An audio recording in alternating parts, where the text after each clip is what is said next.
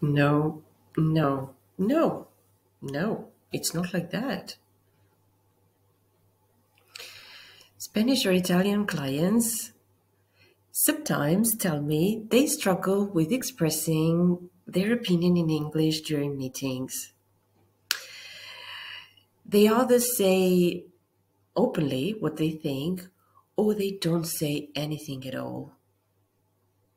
And I get it. I live in Italy, I know. And I'm telling you, there's nothing wrong with being honest, upfront, and exactly how you feel.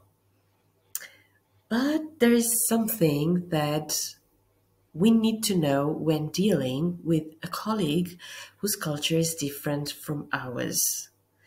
We first need to know something more about his culture. For example, we need to use the right expressions at the right time. We need to know how and why to use them.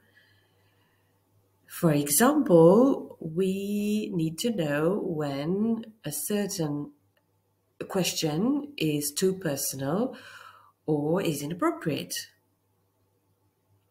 If you want to know more about this, you can reach out to me.